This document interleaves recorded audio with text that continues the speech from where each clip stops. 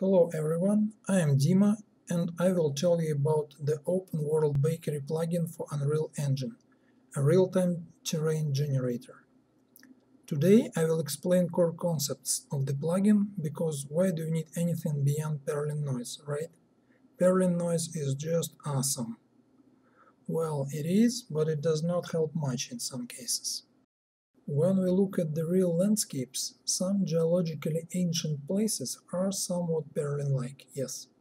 But if you try to Google mountains, you will have a hard time searching for images like this. And for a good reason.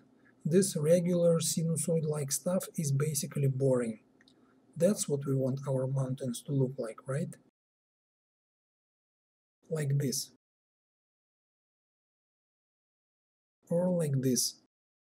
And by simply doing basic math with regular noise, you can't get realistic heat map of this kind. It's irregular by nature, but it's not really random. It has its own logic, and your eye can see it. So, what's the trick? How do we make a juicy landscape? Let's first dig a bit into geology. Generally, you can schematize the process of mountains forming like this. Tectonic plates float over the magma. They move, and on the edges plates buckle and fold. That's where you get mountains. You can get a general idea of the process in videos like this, except the scale is higher and ice is too fragile. This process takes millions of years and involves immense amount of matter. You also want to add a little bit of this,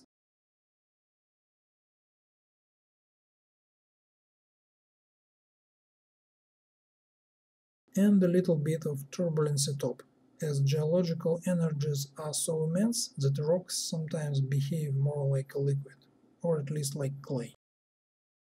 Okay, now, how do we simulate all this mess? I'll show you the principles first, and then we will jump into the Unreal editor to see how it works. Here are the main processes that form mountains. Plates move, they meet each other, and on the edge you have mountains. And here are the mountains you get from this.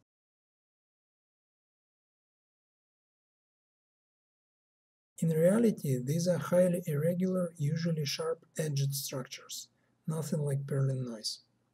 So that's why we are going to create the terrain by simply dropping on the plane some relevant looking primitives.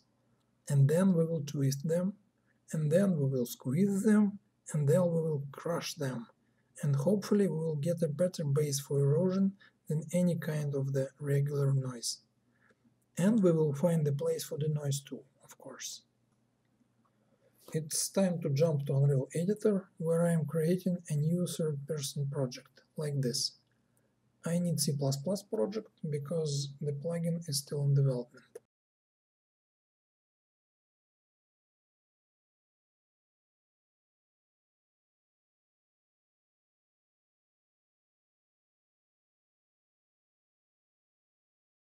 Okay, the project is created. Let's close the editor and add the plugin to the project. If you will use a plugin from the marketplace, you can skip this. Otherwise, here we go. Navigate to the project folder and create plugins folder here. Then we go to GitHub, copy URL, and check out OpenWorldBakery to this folder, like this.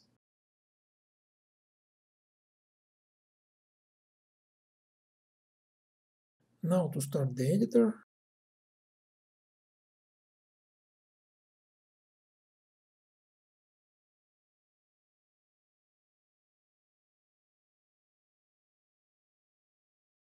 the plugin should be built and active. Let's check. Here it is. Perfect. Now I will create a blank landscape.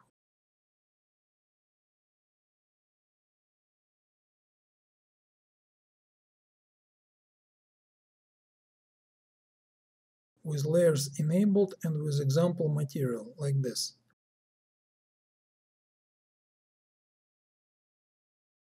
And we will fill the material layers.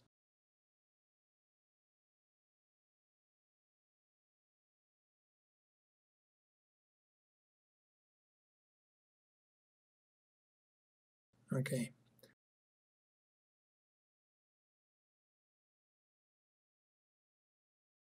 This is just a generic landscape stuff to prepare this scene. Perfect, we're all set. Now let the magic begin. First we need to bind the instance of the OpenWorldBakery brush to this landscape. If we try to add a blueprint brush right away, we can't, no button here. But don't panic, it's just a small bug in 425. We switch to select and back to landscape. And here we go, blueprint brushes now available. Click blueprint brush and then we pick OpenWorldBakery brush here.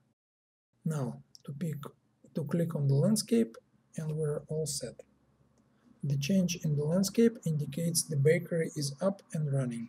Before we begin, we need some workplace setup for the bakery. For now, we only want to bake a basic terrain, with no erosion or materials applied. We want to see our fake geology naked, so we set Bake Base Terrain Only checkbox. We also do not want bakery to upscale the landscape, which is useful with real landscapes, but will mess our playground experience, so we set Scale Mode to None. And we purge the default example hill setup. Now let's bake our brand new world and, as promised, we start on an empty plane.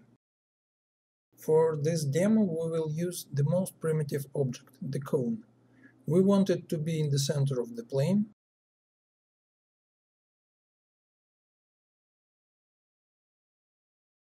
We want it to be huge, let's say 0.8, and we do not want it to be distorted just yet. A plain cone.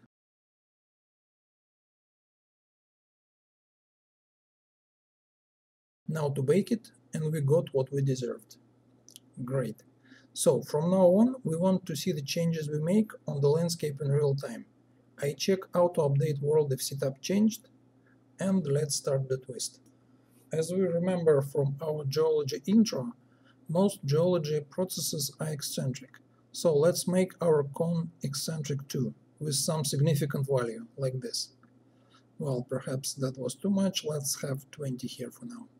Another obvious thing to add is convex. 0.55 will do, I believe. And one more fun thing to add is ripple. Let's say it will have amplitude of 0.2 and frequency of 3.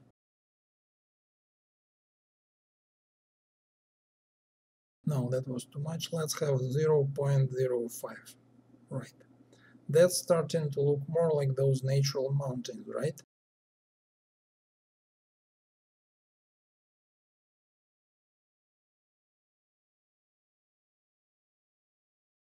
Let's move ripple phase a little bit to say 1.2. Okay, now we have some more or less spectacular slug here, but it still looks pretty regular, right? It's time to fire our main caliber, distort. Here we have some defaults, let's get rid of them, and we want our first distort to be large and powerful, like this. And we want our cone to be distorted by it, so we add ID 0 to use distorts array. Whoa, now it looks like it, right?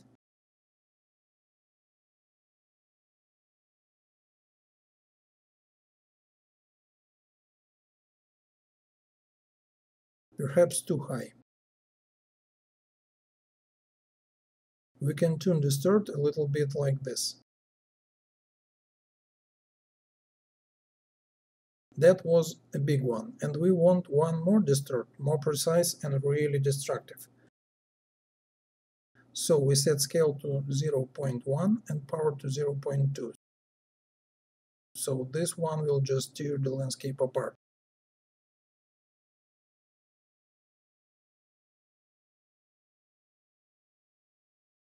Somewhat like this. Or maybe like this.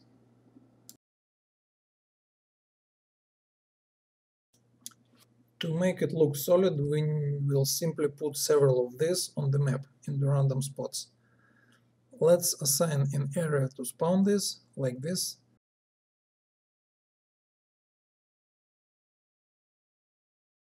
Let's say we want to have 3 cones here, and let's add some randomness to generation.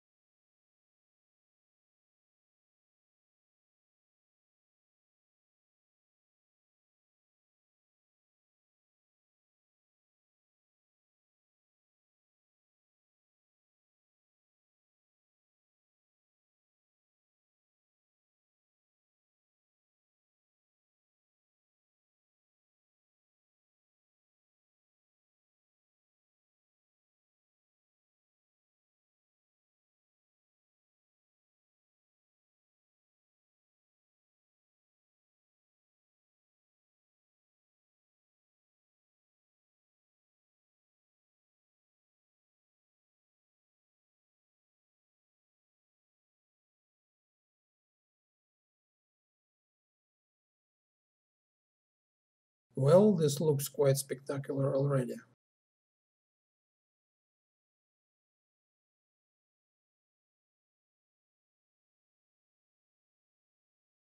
We can tune distorts a bit.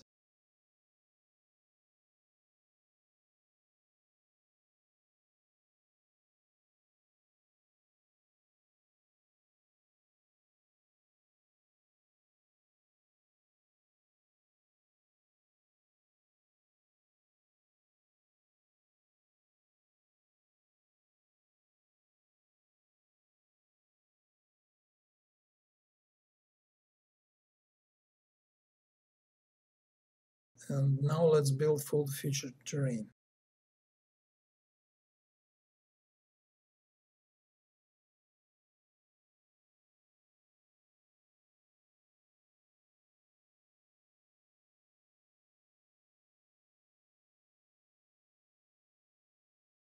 We've made a rock in the ocean. I guess we should add ground here.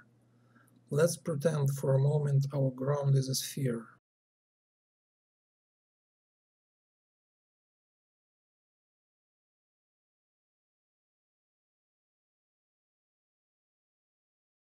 Like this.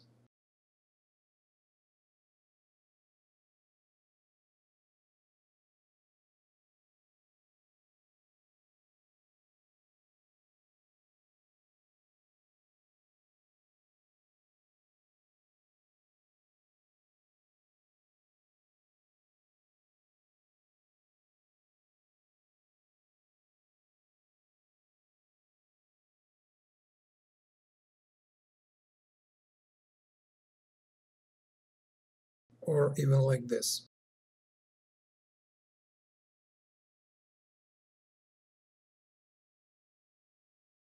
Now, let's bake a full-scale terrain.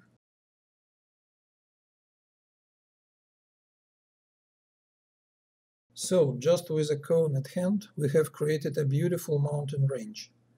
It's random, it's asymmetric, and yet you can easily guess its origins from these geological processes.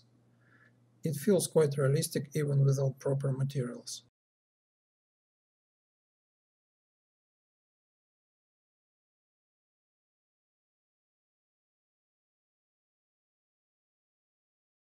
Like, subscribe, use OpenWorldBakery plugin to build your unique worlds. You may also want to see the next tutorial video about simple volcano creation, and I have a video with a quick overview of all the brushes shipped with the plugin, as you really have much more than a cone here.